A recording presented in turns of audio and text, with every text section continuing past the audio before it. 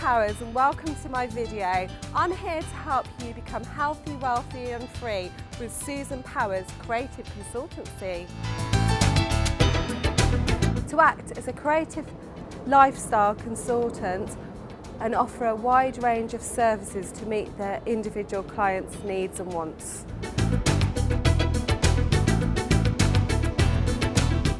I helped a fashion boutique which specialised in high-end designer clothes but lost its appeal a bit. So what we did, we relaunched it with marketing strategies, and we had unique sales parties with the spring, summer and autumn, winter every month with champagne and canapes for customers to come, and very much more of a personal approach, and that works well and it's still working very well.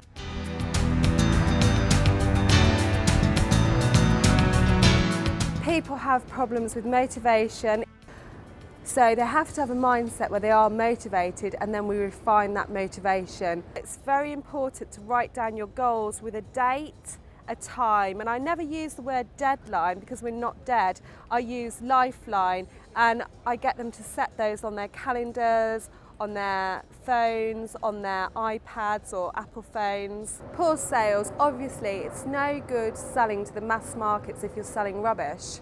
If you don't believe in your product, how are your customers? You'll lose morale, you'll lose enthusiasm and your sales will go down. Sell products that you love and you're passionate about.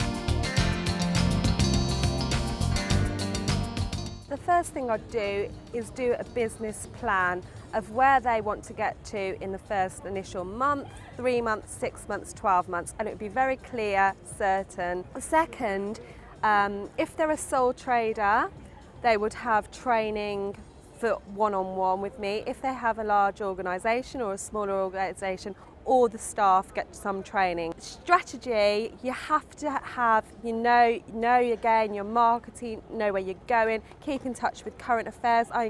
I encourage all of my clients to read daily certain books which are suited to them. The first problem I come across is people's health and nutrition.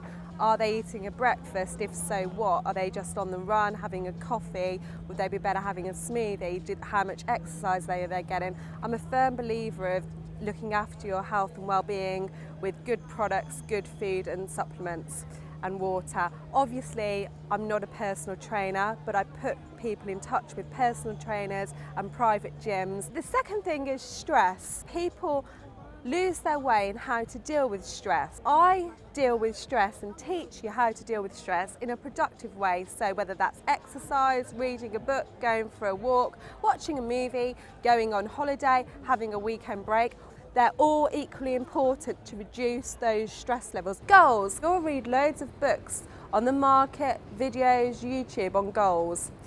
Just keep it very simple. Have a goal. Write in your journal, your business journal, and have a nice notebook. Not one of these things where you can rip the paper down and lose pieces of paper. Have a nice business journal which makes you want to open it and makes you write in there nicely. And put the day, the date and the time you want to achieve this goal.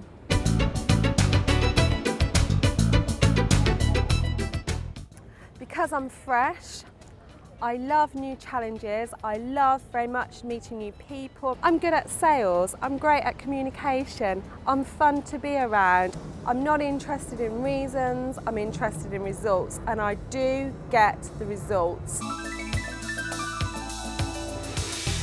I remember being at the cricket club, which is a passion of mine and very much in the family, and I'd go there with my granddad and I'd have a notebook, and I'd literally at 5 years old be saying how to run the cricket club, but in a nice productive way.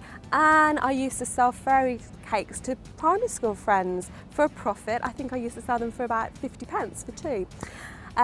Which I used to negotiate with my mother to do fairy cakes so I could sell them on at school. So very entrepreneurial from a very young age.